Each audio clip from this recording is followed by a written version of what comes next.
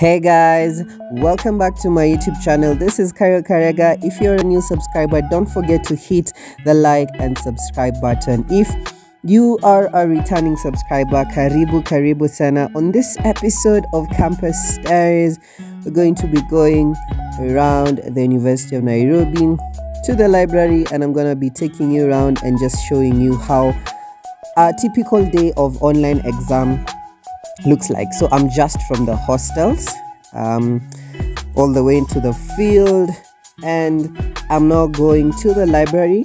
On this particular day, I had fundamentals of broadcast journalism exam.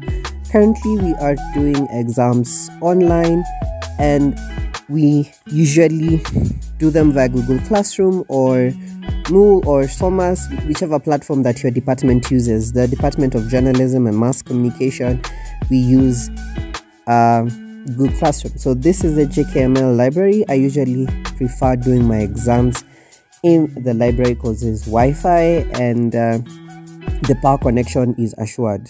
When you do them outside, sometimes KPLC can just decide today is a day they're going to mess you up. So this is a main JKML library, Jomo Kenyatta Memorial Library, where I'm going to be doing my exam today. Looking for a seat where there's a power cable. Found one. So this is me currently doing the exam.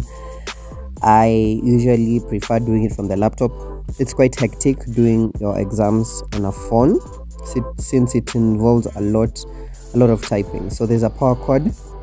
There's a socket just on the wall, so you can connect it to your device and you're able to do your exams quite well. Connected to the internet so that I can be able to log on to Google Classroom. So you can see that Google Docs, it's a page that opens on Google Classroom. You can see the exam from there.